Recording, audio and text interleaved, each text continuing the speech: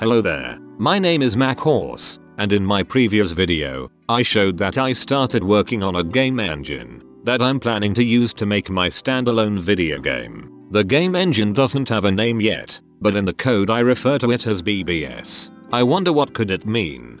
This video is the first development log of that said game engine, and the first feature I've worked on, after announcing that I've quit modding, is the world editor. This world editor will allow me, and possibly modders and map creators, to quickly place and remove blocks within worlds. It is inspired by World Edit and Advanced Creation mods, which you should definitely check out if you haven't used them before. See links in the pinned comment. Even though it's not the final version, it's already capable of many features: orbital controls, multiple tools and brushes, selection, generating basic shapes within selection or with a brush, copy cut paste, rotating copied structure, undo redo, replacing blocks, axis limited painting, and etc.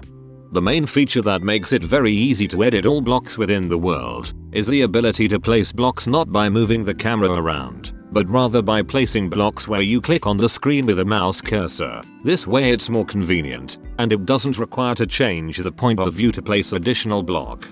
At the moment, there isn't a really great variety of blocks that can be used, but here is some footage of what it's already possible with the world editor.